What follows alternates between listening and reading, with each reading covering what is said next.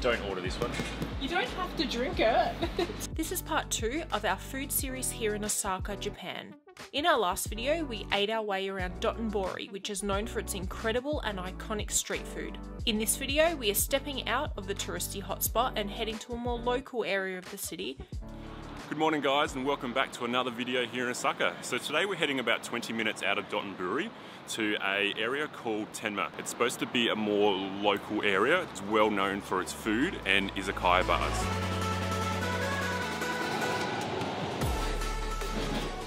So first up this morning, we're going to a Japanese curry house here in Tenma. Curry is not something we normally would have for breakfast, but when in Japan, why not?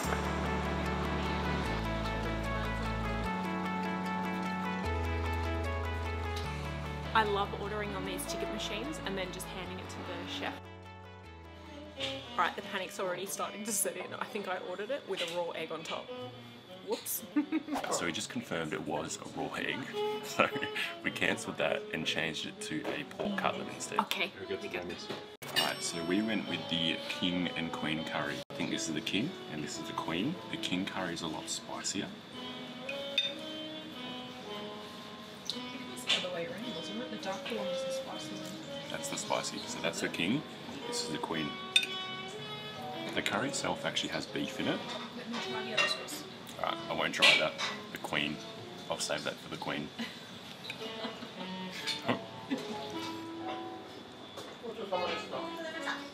Does it taste more of a gravy? Yes, that's what it tastes like a beef gravy. It's super rich.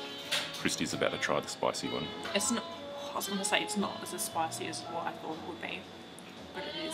It definitely is. Ooh. So katsu means a deep fried cutlet of meat. So we think this is pork, tonkatsu. Oh my god. How nice is the pork? So fresh. Alright, we're going to finish this and move on to our next spot. Arigatou gozaimasu. Oishikatta.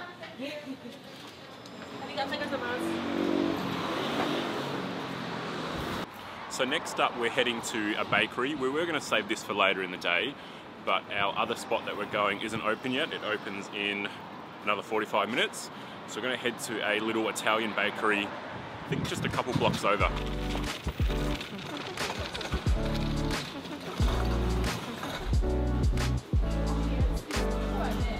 So this is actually the longest shopping strip in all of Japan, called Tenma Suji, and it's 2.6 kilometers long. So this is apparently where the pastry shop is it? Yeah.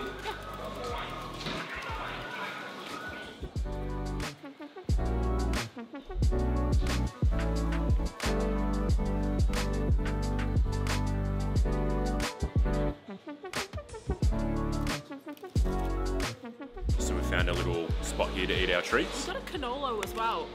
We love those. But we're here for the sfogiatelle. I don't know. We'll put it on the screen because I don't think we've ever known how to pronounce this properly. Yeah. But we first had this in Naples and we've never actually found it ever since we've left Naples. So No, we haven't. I don't know if it's a Italian dessert that is specific to Naples. I think so. There is actually a shop in Melbourne on Brunswick Street that has it. Sydney Road. We might try it. Alright. I'm going to give it a taste test. The first thing I notice is that it's not as creamy as the one in Naples. It's more like a cake, and it does have the citrus little pieces in it as well. So,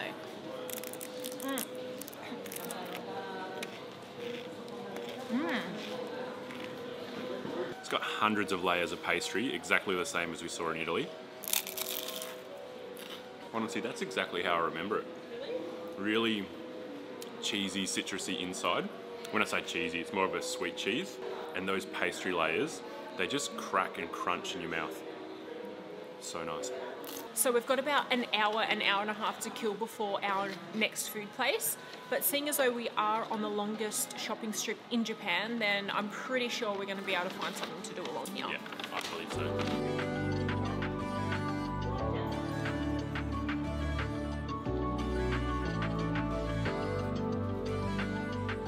I love these shops. So You walk in and it's basically a whole shop full of ready-made meals, and I think they've got a microwave and whatever you need to heat it up, and then you go out the back and eat it there.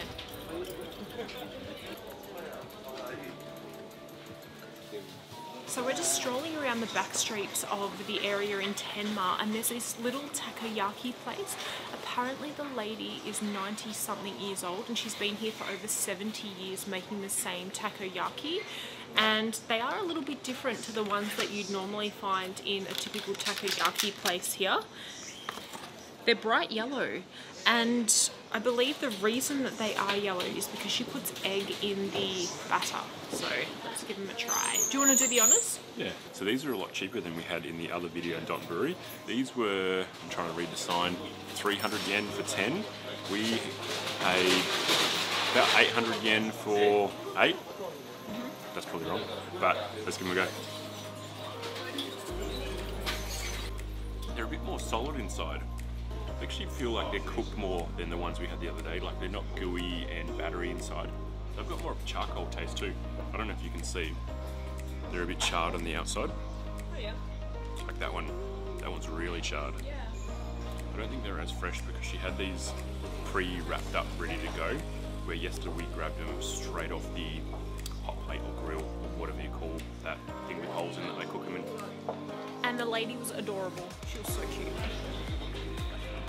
So while we're exploring the area and trying to kill some time, we've come along this vending machine. We haven't ever seen one of these before, so I'm not sure what's in it. 200 yen. Let's give it a go. I'm gonna just get the cheapest one. Steve was saying that he thinks it might be sake. I think, but because I have no internet, oop, that one's out. So I have to get that one. Because I have no internet, we're not sure. We can't use Google Translate. Inside was wet. Oh, yuck. In a little shot glass. Let's crack it open. I'm so interested to know what it is. Yeah, Do you it's sake. shot it or sip it? Well, it's definitely sake.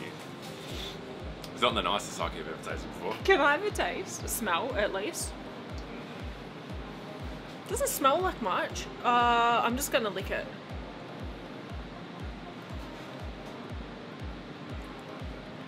Oh, rocket fuel.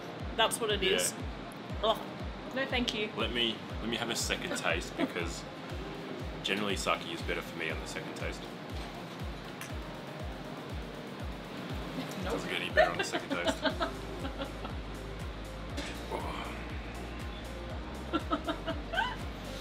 So I can confirm this vending machine here sells sake. Don't order this one. Wasn't that good? Alright, continuing on. So we're really feeling like gyozas, so we've come down to Chow Chow gyozas in Tenma. Let's head inside. I'm pretty sure they're open. We're here a little early. Yum! Who doesn't love gyozas? Alright, so the menu's all in Japanese, so I'm not sure exactly what we've ordered, but I think we've ordered 2 of the signature dumplings. Not sure what's in those. That doesn't actually say on the menu. We've used Google Translate and it just says signature. We've also ordered some shrimp and some ginger. So, very excited.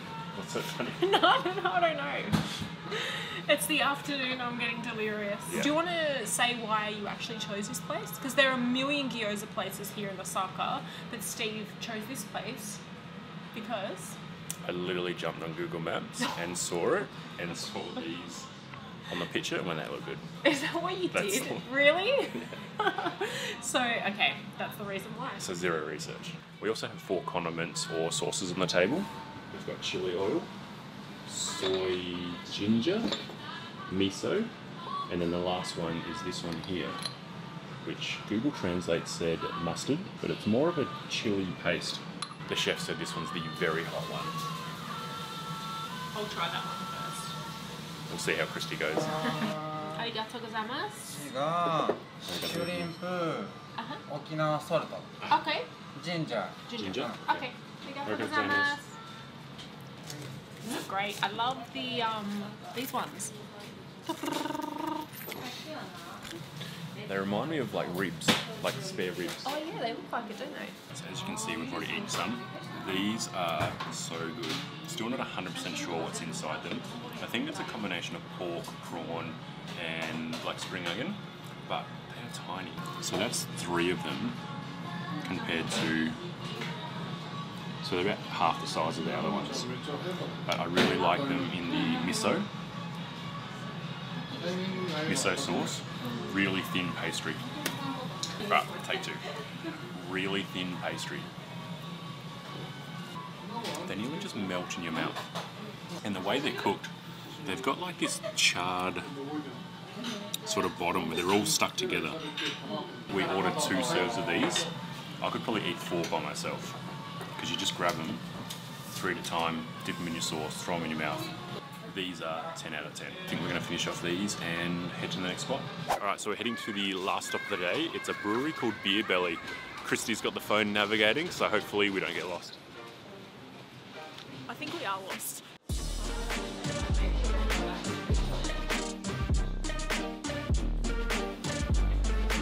I found it. See, I didn't get us lost this time. Hopefully it's open.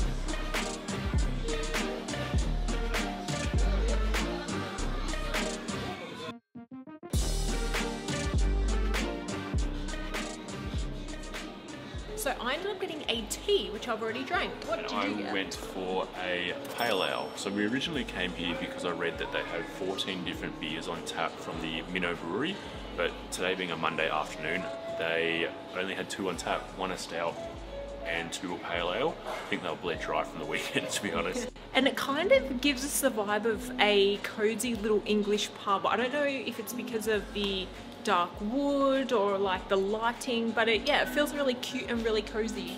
Very English menu too, with bangers and mash, fish and chips. I think a shepherd's pie was on there as well. But I think we're going to finish these and head off. That does it for our day in Tenma. We really like this neighbourhood. It feels very authentic. It's still got the hustle and bustle and vibrancy of Dotonbori, just scaled down quite a few notches. I feel like it would go off more in the afternoons, like later once the sun goes down. It's more of a sort of bar nightlife area, not really a Monday afternoon or a Monday during business hours. Definitely not. But this is also the last Japan video for us. We've spent the last 5 weeks here and we absolutely love this country. We'll definitely be back.